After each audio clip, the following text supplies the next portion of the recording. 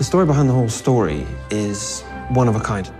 The book was started by a wonderful, wonderful English and Irish writer called Siobhan Dowd, who wrote these magnificent books for teenagers. She wrote 4 of them.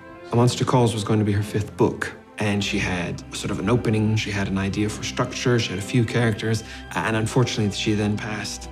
So the book just was left unstarted. And I looked at her materials that she had and I started getting ideas. It did that magic thing that you always want, which is that it started to suggest other ideas. And I immediately started thinking, I could do this. And this has real heart to it, and this has real passion and pain to it. And I thought, I have to try. The book has such a powerful story that I felt like I could try and make it work as a screenplay. Come on.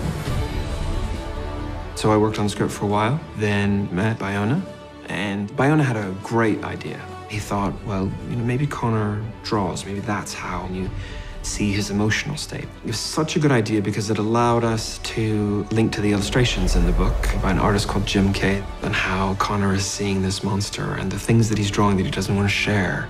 It is not important what you think. It is only important what you do. This is what we do as filmmakers. We try to explain reality through stories, and this movie is about stories, it's about love, it's about legacy, and it's about art.